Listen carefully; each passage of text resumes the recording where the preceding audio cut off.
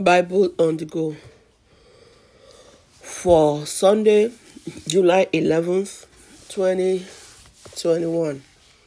Psalm 89, 20 to 40. Let us pray. Eternal Rock of Ages, we thank you. We adore you, we honor you for this precious Sunday morning. Thank you for waking us up again today. We know you are always there for us. Accept our thanks in Jesus' name.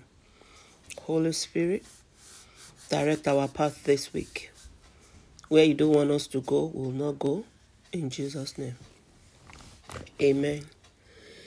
I have found David my servant. With my holy oil have I anointed him. With whom my hand shall be established, my arm also shall strengthen him. The enemy shall not exact upon him, nor the son of wickedness afflict him. And I will beat down his foes before his face, and plague them that hate him. But my faithfulness and my mercy shall be with him, and in my name shall his horn be exalted.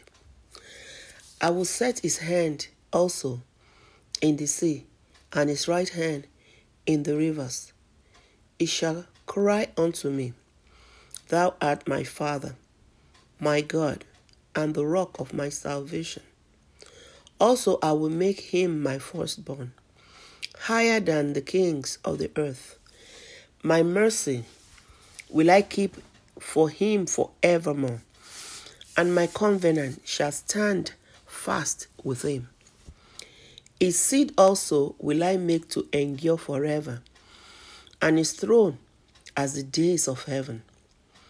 If his children forsake my law, and walk not in my judgments, if they break my statutes, and keep not my commandments, then will I visit their transgression with the rod, and their iniquity with stripes. Nevertheless, my loving kindness will I not utterly take from him, nor suffer my faithfulness to fail. My covenant will I not break, nor alter the thing that is gone out of my lips. Once have I sworn by my holiness that I will not lie unto David. His seed shall endure forever, and his throne as the sun before me. It shall be established forever as the moon, and as a faithful witness in heaven. Selah. But thou hast cast off and abhorred that thou hast been wroth with an anointed.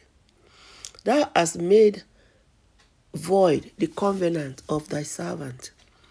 Thou hast profaned his crown by casting it to the ground. Thou hast broken down all his edges. Thou hast brought his strongholds to ruin. May the Lord bless his words in our hearts in Jesus' name. His faithfulness in our lives will forever be established. Grace, O Lord, to stand in your presence forever. Grant unto us all. Amen.